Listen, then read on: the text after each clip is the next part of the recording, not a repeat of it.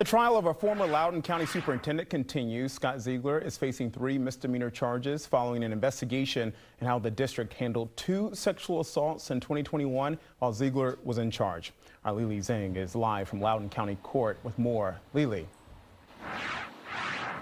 Well, Kenneth, today is one of 2 jury trials involving Ziegler. Testimony today mostly focused around a former Loudoun County teacher.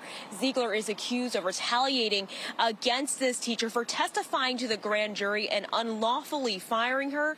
The former teacher was on the stand for several hours today. She referenced a situation involving herself and a teacher's assistant.